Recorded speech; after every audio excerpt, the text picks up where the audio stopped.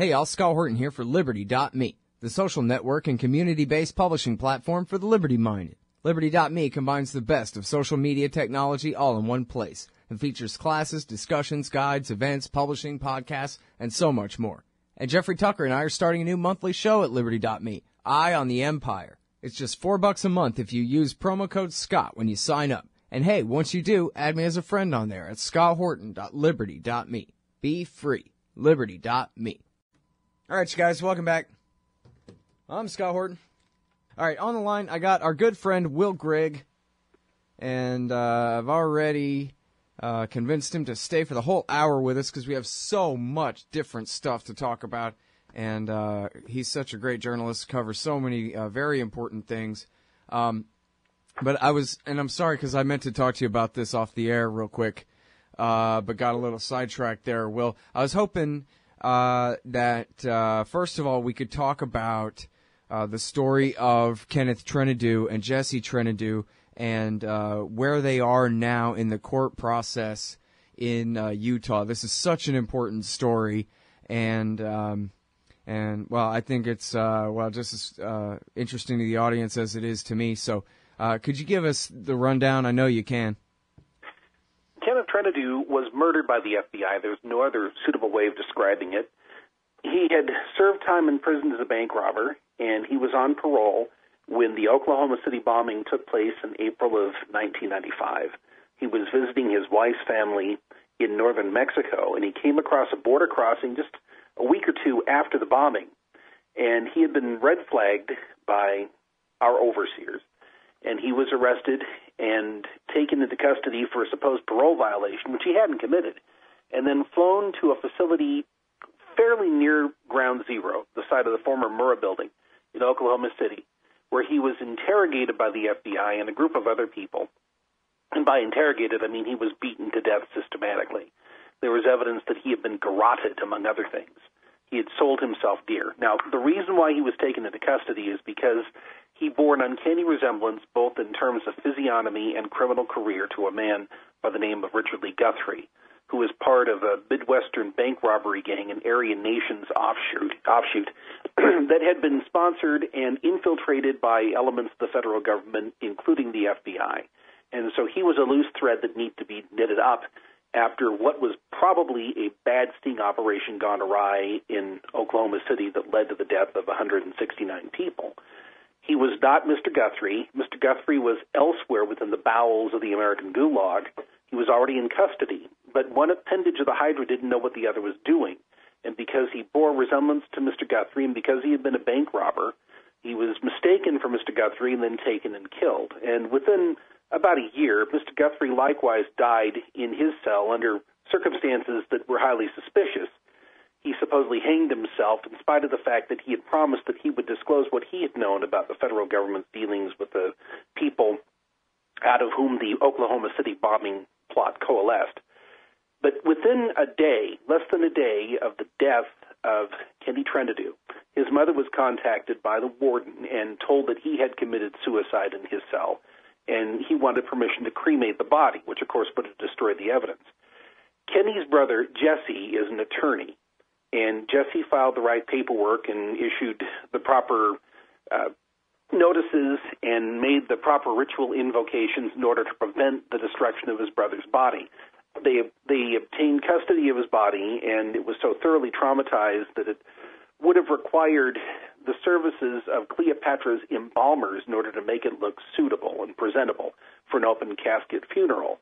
But Jesse demanded that there be an open casket funeral because he wanted people to see the handiwork of the federal government. They had gone through and sanitized the cell. They had tried to maintain the pretense that he had killed himself when it was clear, as the coroner pointed out in his report, that this was the result of homicide, not suicide. And both Jesse and the coroner received very stern warnings, not particularly subtle ones as well, that they were making enemies within the Bureau of Prisons and that it was just one federal government. If you were not going along with the program, if you were not embracing the official cover story in a way that discomfited the ambitions of the people running the federal government, in any particular, you were making enemies out of everybody. So since that time, this would have been 1995, 20 years, Jesse Trentadue has been doing what he can in order to find out how it was that his brother ended up where he was, dying the way he did. And in doing so, he has managed through a barrage of freedom of information requests and through civil action. He's pried loose a great deal of material about this so-called sting operation that was run through an off-the-shelf FBI long-term initiative called PATCON, or Patriot Conspiracy. And it didn't limit itself to what was going on in Oklahoma City. There were appendages and tendrils of PATCON that were woven into many, many projects and many domestic terrorism initiatives. And one of the things that I wrote about recently, by way of bringing this back to the surface, was the fact that just within the last couple of years, John Matthews, who was the chief asset, a Vietnam veteran suffering from apparently fatal Agent Orange effects, he was the person being used by the FBI as a cat's paw to infiltrate not merely the so-called radical right groups, but people who were to the right, marginally to the right of what's considered the acceptable political spectrum. But John Matthews, in talking with his handler within the FBI, a man by the name of Don Jarrett, brought up the fact that they had been in the FBI in the mid-1990s making overtures to outlaw motorcycle gangs in the southwestern United States, Arizona primarily, but of course there's a geographic range that would include Texas and New Mexico and some other states, where the FBI was providing them with illegally converted, fully automatic machine guns, and doing so at the same time that groups associated with, I'm guessing from what I read, Chinese triad criminal societies were smuggling heroin into the United States. This is something being done with the knowledge of the FBI and the active participation of the FBI. And when I got a hold of the material from Mr. Trentadue, I've, along with a number of other journalists, been involved in a long-term relationship where he's been sharing material with me, and relatively few of us have been interested in it, which I find just utterly implausible. But he provided me with some of the email correspondence in question where he had mentioned these transactions, and Mr. Jarrett, his former FBI handler, confirmed the details of it. So I sent a message to the office of the Inspector General at the Justice Department saying, in effect, do you want to do anything about this? Because here we have on the record a man who is an FBI asset talking with his FBI handler about the fact that in the 1990s you had something very nearly akin to the Fast and Furious gunwalking scandal that the ATF was involved in just a few years ago. But it involved outlaw motorcycle gangs, outlaw motorcycle clubs, I should say, OMCs. Is this something that you might want to look into? And I got back a very perfunctory message a few days later saying, well, we've examined the allegations. They don't strike us as being worthy of a formal investigation. And I brought this up more recently in a posting I made at the BlueRockwell.com blog site, talking about what happened in Waco and the fact that you had outlaw motorcycle gangs supposedly involved in a shootout. It turns out there's not a whole lot of evidence that they were the ones who were shooting. But I said in the larger context here, you've got to understand that the federal government, through PATCON, has, among other very nasty initiatives, been arming and working with those elements within the OMC community, if you want to style it as such, who have been involved in narcotics smuggling and other criminal activity. And this is the sort of thing that we find so frequently, as you well know, Scott, whenever there's any kind of large-scale criminal undertaking in this country, the chances are pretty good that it has been not only surveilled but infiltrated by the federal government and co-opted toward their political ends, which don't involve protecting persons and property, but do involve underscoring the supposed indispensability of these various agencies. Right. So that at budget time they can go before the Congress and demand a greater outpouring of plundered revenue in order to fund the people who are employed by that agency. And the other thing that I find interesting that I brought up in the context of what happened in Waco recently is the fact that in the late years of the last decade, 2006 through about 2009, there was a so-called outlaw motorcycle club called the Pagans that have been infiltrated and kept under surveillance by the Justice Department. And they were talking about this group as if it were a large-scale criminal syndicate. They retained the FBI, retained the services as sergeant of arms of a convicted murderer in that group. And eventually the only thing they got by way of criminal activity was evidence that they had been running a raffle, which doesn't strike me really as a badass biker type of thing to do. All right, well, there's so much to follow up on, but we're going to have to wait till after this break.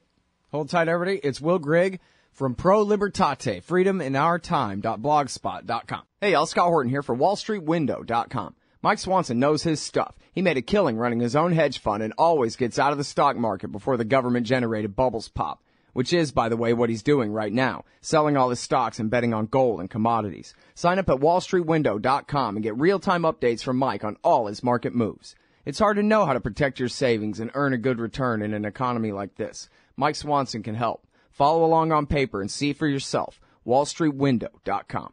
All right, you guys, welcome back to the show. You know, I didn't even give Will a proper introduction at all. Will Grigg, isn't he great? Well, listen to the things he says, man. It's awesome. All right, he's also a brilliant writer, and you can find him at Freedom in Our Time. He insists, really. freedominourtime.blogspot.com. And the blog is Pro Libertate. He's also the author of the book Liberty in Eclipse and does the Freedom Zealot podcast. And so we're talking about PatCon and Oklahoma City and Jesse and Kenneth Trentadue. And now even the local massacre in Waco has come up. In terms of the precedent in the PatCon operation, the FBI's PatCon operation to infiltrate the radical right in the 90s, and their arming of motorcycle gangs. And now, but I wanted to rewind to what you said here at Lou Rockwell's blog, and also just now you kind of made reference to it. You seem to think, and I wonder why, that the people killed there, the bikers killed there, were all or mostly all shot by the cops rather than each other. So far, we don't have any identified shooters within the 170 people who are rounded up on organized crime charges that are tainted with the prospect of being held in some way criminally liable for 9 counts of criminal homicide. And the nature of the shooting, in terms of what I've been able to find out, the wounds that were inflicted, the fatal wounds inflicted on the victims, are not what you would see if you had a melee erupting in a parking lot and people firing wildly while trying to find cover, which is the sort of thing that you'd have if you're dealing with people who are not particularly well trained and not all that well prepared for a gunfight spontaneously to erupt. There were people who fled back into the restaurant after the shooting began. Some of them were arrested in the restaurant. And we do know that there were people with the police who are snipers and who had the high ground, and it seems to me very plausible at this point, given what little we know, that the 9 people were all killed by the police, or perhaps most of the 9 people were killed by the police, after perhaps a random act of gunfire or the eruption of the fight and concerns over gunfire emerging as the fight escalated. But right now, we just don't have any evidence to connect any of the people who have been arrested with any specific shooting. I presume them all innocent. Well, of course we should, and that's constitutionally mandated and morally appropriate to presume them all innocent. I do find it interesting that you had this Officer Braylow case in Cleveland where you had, 149 shots fired at a stationary car and the officer himself climbing on top of the hood and reloading at least once and firing into the windshield to kill these 2 people who were unarmed and at this point cut off and helpless. You had, I don't know how many law enforcement officers involved in this, what we would have to call homicide, who refused to cooperate with the prosecution or to file statements. The reason why the judge, and this is a bench trial, of course, they weren't going to put this before a jury. The reason why the judge decided that Officer Braylow could not be held guilty for criminal homicide is because he could not specifically connect any of his gunshots to the fatal wounds that were inflicted on that couple. And yet we have 170 people in the state of Texas right now, almost none of whom had anything to do with the fight, and to this day, so far, none of whom has been connected to any of the gunshots that were fired. But they're all being held right now and facing the prospect of some element of criminal liability for the killing of 9 people who were probably killed by the police, which makes perfect sense if you understand how what we're told to call the law operates in America right now as opposed to the way it's supposed to function. Right. In other words, they're looking for when they can shoot, and then they do, at the minimum. That's it. Yes. And they, of course, knew that this meeting was going to take place. This meeting was not some kind of a gang summit because you're not dealing with gangs. You're dealing with motorcycle clubs. that at the edges are somewhat tainted by criminal conduct on behalf of discrete individual members of these motorcycle clubs. This is something that had been long planned and that had, to the extent that we've been given in public information what was going on, that had nothing to do with plotting or carrying out criminal activity. It's been characterized by some people as simply a way of clearing the air involving territorial disputes among these private organizations that, to some extent, flatter themselves that they're kingdoms or principalities of some sort.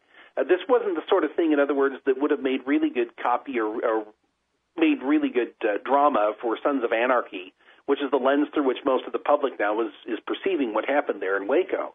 And as a point of personal privilege here, in my former career as a musician, I spent a lot of time in, if you will, the biker milieu, playing in biker bars and dealing with bikers. And I have never had a problem with any of them. When I was living in Rexburg, Idaho as a teenager, Rexburg, Idaho being a stop on the way to Yellowstone, every July or August, the Hells Angels would materialize literally across the street from my house on the corner, because there was only one bar in this Mormon town. It was called Poor Old Don's Place. And their parking lot would be filled with the motorcycles of the Hells Angels as they would go there and refuel on the way to West Yellowstone. And the cops would hover at the periphery, and we didn't have any problems at all. So I'm not particularly put off by outlaw motorcycle clubs. I've often told my children, if you find yourself in a strange city and you're in trouble, try to find a biker. A biker will help. A police officer may or may not. And so I'm not particularly put off by any of this. I am, however, put off by the fact that there is this assumption that a group of bikers assembling at a, forgive me for using the expression, titty bar, are going to be troublesome to the people who live in that community. What I think here is that you have overcompensation on the part of law enforcement, coupled with a certain opportunistic spin that's being put on this incident after the fact. And I would be willing to bet that as the facts come out, assuming that we're going to be given the facts, we'll find out that some bad things took place, that there were pushing and shoving incidents, and there were other unpleasantries that ensued, but that this was the product of overreaction by the police. And after the fact, they're trying to put some kind of a cosmetic enhancement on it to make it look as if they had aborted a horrible potential threat to the community here, when the threat was entirely of their own contrivance. I suspect that's what we're going to learn. Yeah. All right, now, so let's get back to the PatCon operation in the 90s here and the story of this guy, John Matthews, who was an undercover informant or asset or whatever of the FBI during that time. There's a lot going on here, and Jesse Trentadue had sent me this, a link to Sipsey Street Irregulars. Yeah. .blogspot.com, and what they have there is what they say is the full version, the uncensored version of a Newsweek article by R.M. Schneiderman, who did a serious piece of journalism about this PatCon informant and his story, and apparently huge pieces of it were cut out, at least according to this blog. Well, so I called Jesse Trentadue. And he never had a copy of the article, but they read him the whole thing on the phone, and he said, yeah, this is the censored part, all right. It's, trust me, it's legit. And that the Newsweek people had talked to him and that they had done a serious piece of journalism here.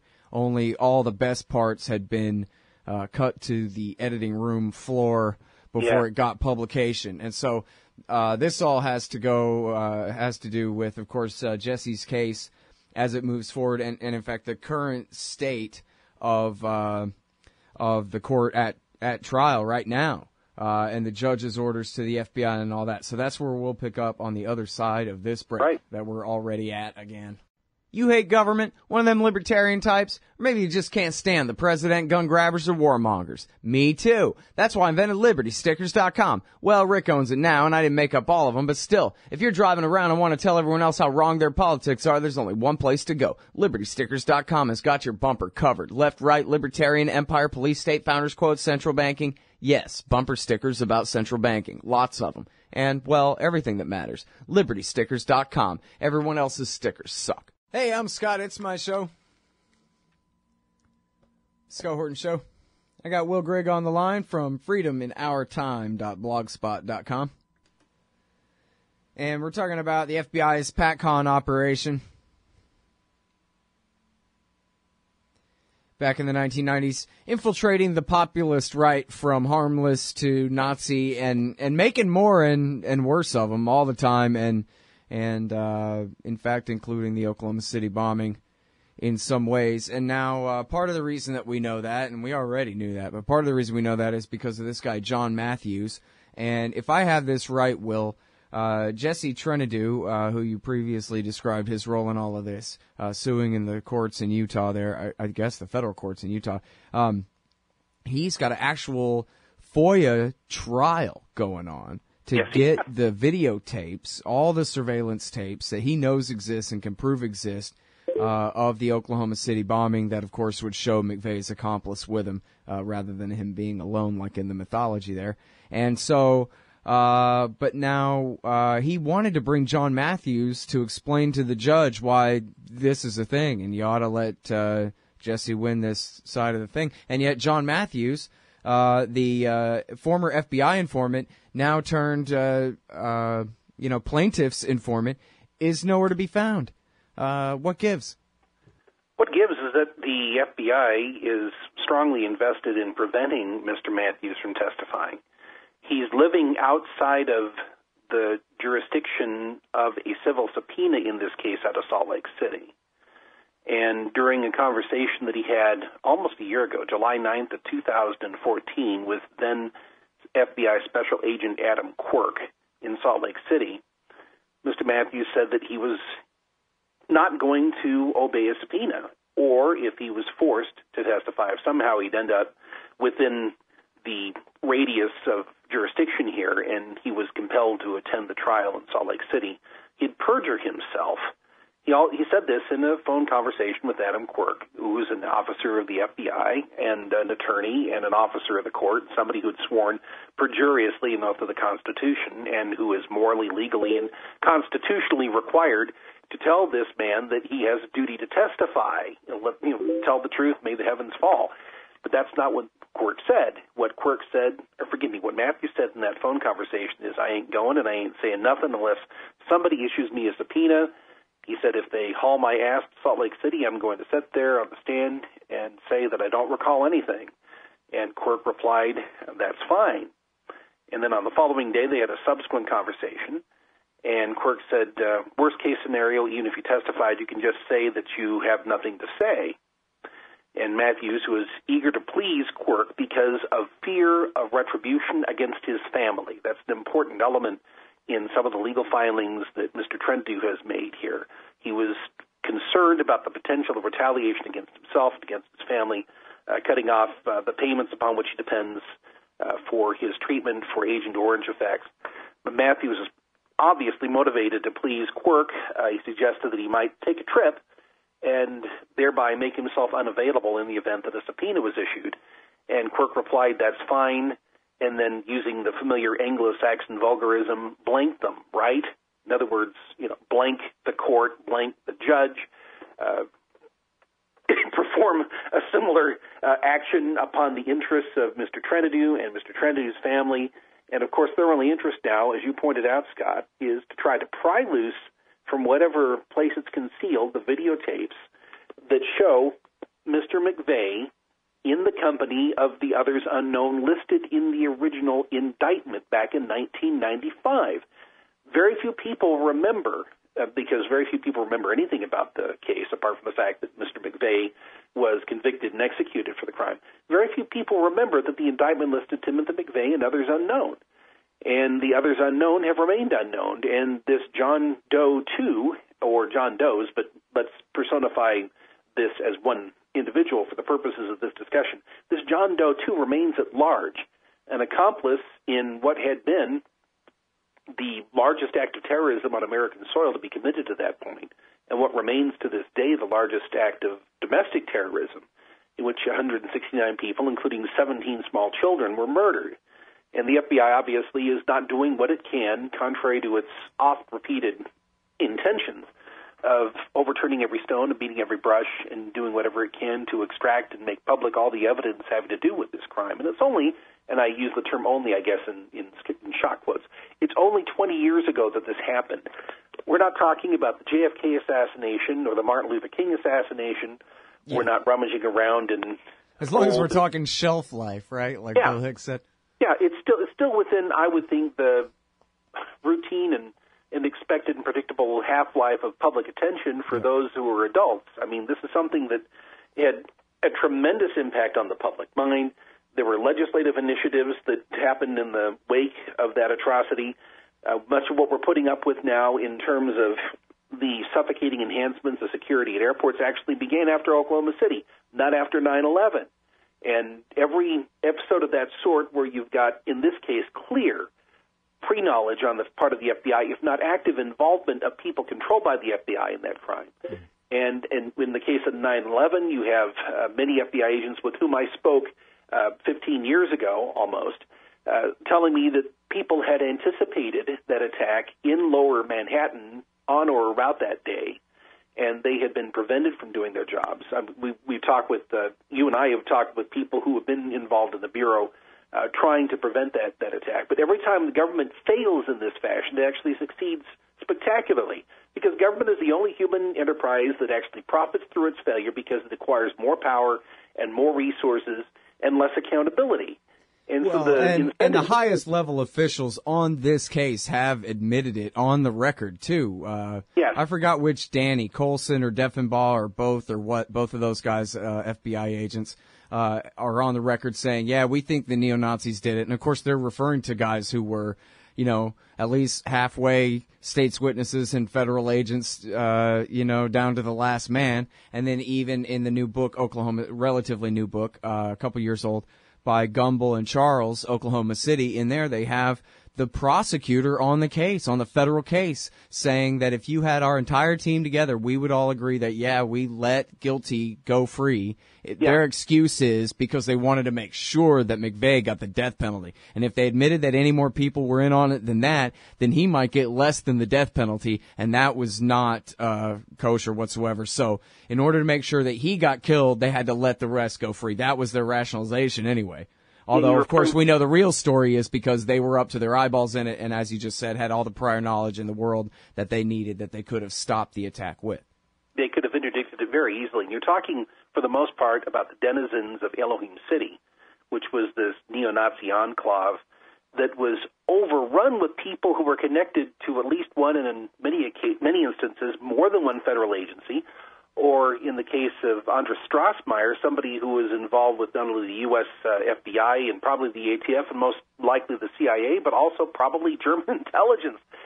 It reminds me of, quite frankly, some of the episodes of Get Smart, which, as is the case with most parodies, tells more truth than straight entertainment or even straight history. There were many episodes of Get Smart where Maxwell Smart and his control agents would go in and bust a cabal of chaos agents and find out that all the chaos agents were double agents working either for control of the CIA or British intelligence. And this is the sort of thing, of course, that can extract sort of a wry chuckle if it's portrayed in a sitcom. But this is an instance where you had pretty much the same thing happening, in which almost 170 Americans died. And the one person who's been trying to find out some substantial element of the truth here is the brother of a man who was murdered by the FBI in a case of mistaken identity because they believed that he was one of the assets that had been let free, that he was one of the John Does, one of the multiple John Does involved in either a feeder to the plot to bomb the Murrah building or involved on the scene. And the FBI, of course, has institutional reasons not to be fully candid about what's going on, and keeping these videotapes hidden away with the Ark of the Covenant, that vast warehouse that we saw at the end of Raiders of the Lost Ark. But what Trentadue has been doing, and he's been winning in court, he's been winning repeated motions, is to get the FBI on the record and force them on pain of contempt of court to comply with their obligations under the Freedom of Information Act. And yet, a year ago, they intimidated the key witness so that he couldn't testify. And as you say, that court case is still ongoing. All right, hold it right there. We'll be right back. Hey, Scott Horton here to tell you about this great new book by Michael Swanson, The War State. In The War State, Swanson examines how Presidents Truman, Eisenhower, and Kennedy both expanded and fought to limit the rise of the new national security state after World War II. If this nation is ever to live up to its creed of liberty and prosperity for everyone, we are going to have to abolish the empire. Know your enemy. Get The War State by Michael Swanson. It's available at your local bookstore or at Amazon.com in Kindle or in paperback. Just click the book in the right margin at scotthorton.org or thewarstate.com. All right, guys, welcome back. On the phone with Will Grigg from Pro Libertate. That's his great blog. It's a collection of articles more than a blog, really. It's not really a blog. These aren't blog entries. This is journalism. freedominourtime.blogspot.com for Pro Libertate. And check out his podcast, The Freedom Zealot, and check out his book, Liberty in Eclipse, as well. All right, so, okay, so much to talk about here. To sum up, only one more segment left. But I want to mention again this thing at SIPSEY, which is SIPSEY, SIPSEY Street Irregulars.blogspot.com. And Jesse Trentadue himself sent me these links, and it's to the censored version of the Newsweek story, the whole thing. And here's this guy, John Matthews, the witness, tell the whole thing to a reporter from Newsweek. And it got censored, but not only did Jesse Trentadue tell me that they had read him, the reporter read him the whole article over the phone. And so he can verify that, yeah, this is all what was in there. This is legit stuff here. And you can tell that it is. This is clearly the same article as the rest of the article, just the redacted portions. Brought back to life here. But he said that, in fact, Newsweek, the reporter and Newsweek called him and said, hey, did you leak this? And he said, no, guys, I didn't have it. You only read it to me over the phone. But so that's, definitely the verification that this is legitimately the excised portions of this article. And it wasn't the reporter who leaked it. It was somebody else, because the reporter called Jesse saying, hey, did you give out this article? So, very important stuff here. And here he is, this guy Matthews, saying, yep, I saw Strassmeyer and McVeigh together in San Saba, Texas, training. And there were other FBI informants there, too, and on and on. A very well-reported story here, Will. And now this is the guy that is on the lam because the FBI is obstructing justice and told him to not go to court when he'd been subpoenaed in a civil case, but still to show up in court and testify what he already spilled his entire guts to Jesse Trentadue in depositions. I believe, everything he had to say, or pretty much, and then also to Newsweek here. What I also find interesting is that Don Jarrett, this fellow who was his FBI handler in this PATCON operation, wound up in Afghanistan a couple of years ago doing what I don't know, but he's somebody who still is involved in some covert way with military, intelligence, or domestic law enforcement, or do I repeat myself twice? So this individual, Don Jarrett, is still part of whatever supporting mechanism gave rise to PATCON, and I think it's a pretty good way to look at this if you assume that PATCON is in some sense either the sibling or the offspring of COINTELPRO. COINTELPRO began in the 1950s under Hoover, and it was an operation intended to infiltrate and manipulate the radical right and the radical left. So you had groups such as the American Indian Movement and various of the movements associated with civil rights, people who were close to Martin Luther King, people who were involved in the Black Panthers. The Black Panthers was a high-priority target for COINTELPRO.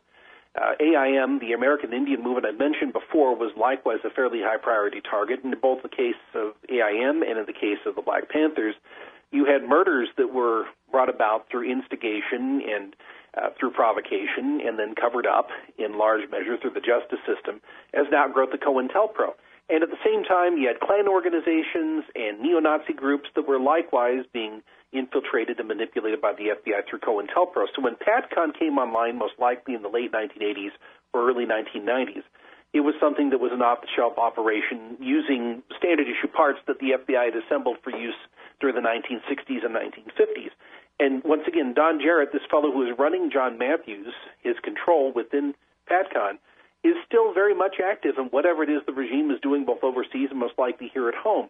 When I published this piece a year ago, the last line of my article was something to the effect of, we'll hear from them again. We can assume as much because they're investing this much time and effort and energy in preventing full disclosure over something that happened 20 years ago in Oklahoma City, admittedly a very consequential thing that happened 20 years ago in Oklahoma City. Mm-hmm. But in spite of the fact that the case supposedly is still open, They're not pursuing these leads that are being turned up by Jesse Trentadue and that are ending up in print in supposedly reputable publications like Newsweek and in other venues such as SSI, the Sipsey Street Irregulars, who do tremendous work. Roger Charles, who used to be with ABC News, a retired Marine officer, is likewise still doing spade work to uncover what's going on.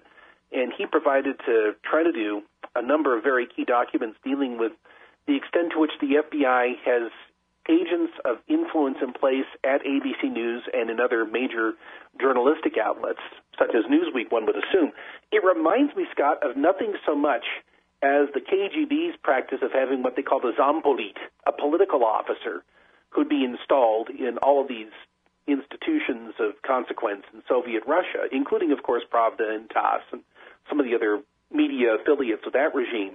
You have the FBI doing precisely the same thing for exactly the same reason. I contend that's why you ended up with this emasculated version of the PatCon story being run by Newsweek. The Zampolit got to them and made sure that he excised or she excised whatever would be compromising to the interest of the FBI. Well, and there's important lessons here about government work overall here, I think, because, you know, the average person would think, well, I hope the FBI is keeping a close watch on a bunch of crazy neo-Nazis, bank robbers and Klansmen, and you know, if they're really that far to the white supremacist right that they're going to commit acts of terrorism against civilians, then by golly, the FBI better be keeping a close watch. And yet what we have here is the FBI creating a radical right where there wasn't one, creating bank robbery rings where there weren't one, creating terrorist bombings where they did not exist before, and that kind of thing. And so, but of course, what are they going to do? Have a tiny little PatCon operation? No. Once you have a PatCon operation, you got a bunch of people whose job it is to come up with more work to do. And so it just grows and grows and grows until a whole lot of people get killed. And, I mean, what else would you expect? I hate to sound all grizzled and old and wise, but this is how it works, you know? Over the last decade, of course, we've seen the same playbook being used now for Homeland Security theater operations involving Muslims, where you have people who have been referred to in federal criminal trials as terrorism facilitators. Now, wrap your mind around that expression. Terrorism facilitators, in other words, confidential informants, many of whom are petty criminals. In some instances, you're dealing with some really nasty guys who are used to attract the attention of socially marginal and often not particularly bright young Muslim men and get them riled up over the things that the government is doing overseas to Muslims. That's one of the interesting aspects of that branch of what the regime is doing. Mm-hmm.